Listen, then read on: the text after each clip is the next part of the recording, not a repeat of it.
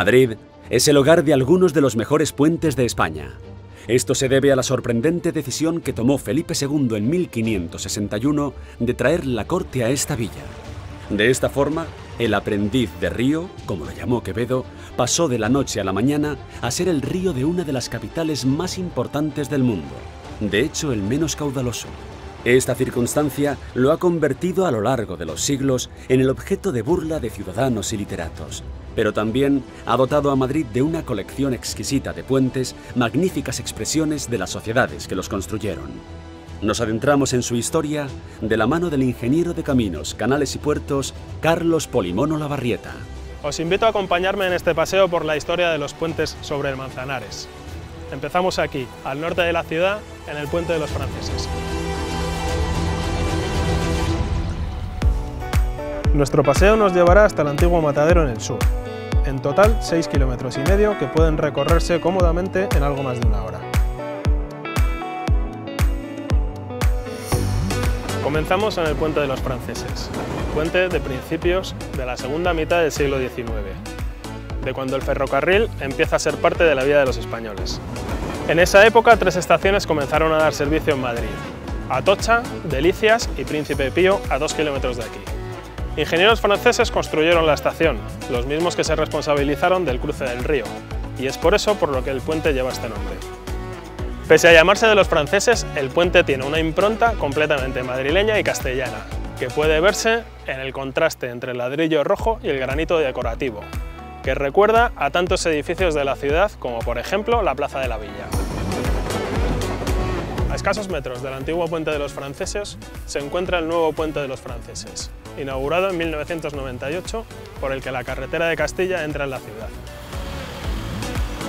El puente tiene algunas de las características reconocibles de los puentes de Javier Manterola, como por ejemplo, el tablero está formado por una franja de espesor constante que atraviesa el espacio de un lado a otro, apoyándose en el mínimo número de puntos posibles, o la sección triangular del tablero, que va disminuyendo hacia el extremo del voladizo, lo que consigue que la sensación que tiene el peatón sea lo más permeable posible. Este tablero tiene la peculiaridad de que la carretera se bifurca justo encima de él, con lo que utiliza unos trípodes metálicos que sirven de división. Dejamos el origen de nuestro camino y bajamos hacia el sur por el agradable paseo de Madrid Río hasta el puente de la Reina Victoria. Ubicado a la altura de la ermita de San Antonio de la Florida, donde descansan los restos de Goya bajo sus famosos frescos, el de la Reina Victoria es uno de los puentes más bonitos de Madrid, a pesar de que, como muchos puentes urbanos de principio del siglo XX, esconde alguna trampa y mentira. Y es que, en las primeras décadas del siglo pasado, en las ciudades se consideraba que los materiales creados por el hombre, el hormigón y el acero, eran innobles y feos, por lo que se encargaba el diseño estructural a un ingeniero y la decoración a un arquitecto. Puente diseñado por el ingeniero de Caminos José Eugenio Rivera y decorado con sobriedad por el arquitecto Julio Zapata. La vista exterior da idea de un puente de piedra de gran ligereza visual, que se consigue gracias a las acanaladuras en el arco y a los distintos planos verticales de los apoyos del tablero. Pero esto no es más que un forro que esconde la verdadera naturaleza del puente, que sí puede verse en el interior. Un puente de hormigón armado no tan ligero como podría parecer. Un muy buen puente y un gran ejemplo de unos tiempos en los que en los puentes urbanos lo que aparentaba era más importante que lo que realmente era. Pensamiento quizá no muy alejado de los tiempos actuales. Dejamos por el camino el Puente del Rey, una obra de principios del siglo XIX de propiedad privada de la familia real para acceder a la casa de campo de uso también privado. Los reyes salían del Palacio Real y entraban al parque por el puente. Fue ampliado con la apertura de la casa de campo en la Segunda República. A los pocos años de establecer la corte en Madrid, la necesidad de crear pasos duraderos en el río se vuelve acuciante. Y es ahí donde ser la ciudad del rey cobra especial importancia, dado que las obras se encargan al maestro mayor de obras de su majestad, Gaspar de Guzmán, quien comienza la obra en 1574. Muere cuando se estaban construyendo las cimentaciones, por lo que el rey encarga la continuación del trabajo nada más y nada menos que al arquitecto Juan de Herrera, que estaba terminando la construcción del Escorial. Y este de allí, además, se trae a los canteros que están haciendo el monasterio para que diseñen la cantería del puente. Todo esto convierte al Puente de Segovia en un fiel reflejo en el río del reinado de Felipe II.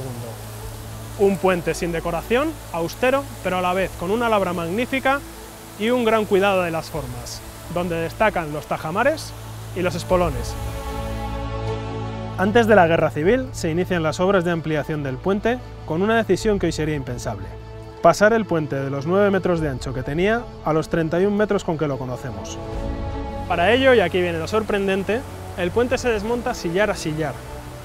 Se desplazan sus paramentos 11 metros cada uno hacia el exterior y una vez que se han reconstruido, se completan los 22 metros de bóveda del centro. Actuación controvertida que de cualquier forma hoy en día nos permite disfrutar del alzado del puente según se construyó.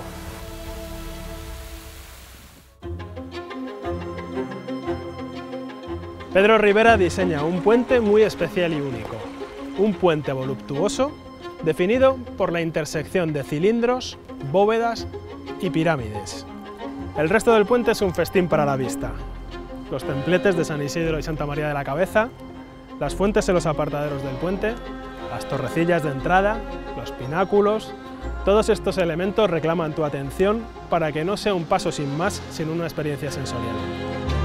El trabajo de la piedra en este puente también es magnífico. Solo la continuidad de los sillares, en la unión del torreón con el tajamar, merece una visita y el homenaje a quien con tanto mimo hace siglos los talló. No debe realizarse este paseo sin agradecer la acción conjunta de Carlos Fernández Casado y Fernando Chueca por mantener el Puente de Toledo como lo vemos, sin ampliarlo cuando se planteó hace años. Si a principios del siglo XX, como vimos en el puente de la Reina Victoria, lo importante era la apariencia del puente, la generación siguiente de ingenieros, con Fernández Casado y Torroja a la cabeza, quizá como oposición a esto, propugnan la necesidad de desnudar las estructuras, que lo que veamos sea verdad. Con el soterramiento de la M30 y la creación del Parque de Madrid Río, llegamos a la última parte de nuestro paseo, jalonado por las nuevas pasarelas del siglo XXI. La M30 circula bajo nuestros pies sin que nos demos cuenta, y el peatón es realmente el único protagonista. Lo que va de siglo tiene un cierto tinte de imperio de la imagen, muy acorde con la sociedad actual y su forma de mostrarse en las redes sociales. La pasarela del Principado de Andorra, la de Arganzuela o las Pasarelas Cáscara son ejemplos de búsquedas de otros lenguajes expresivos que en algunos casos recuerdan al barroco Puente de Toledo. Que el peatón viva una experiencia al cruzar el río que puede ya no ser el protagonista. Llegamos al final del recorrido a la altura del antiguo matadero, donde se encuentran las Pasarelas Cáscara. En mi opinión, la mejor realización de los últimos años en Madrid Río.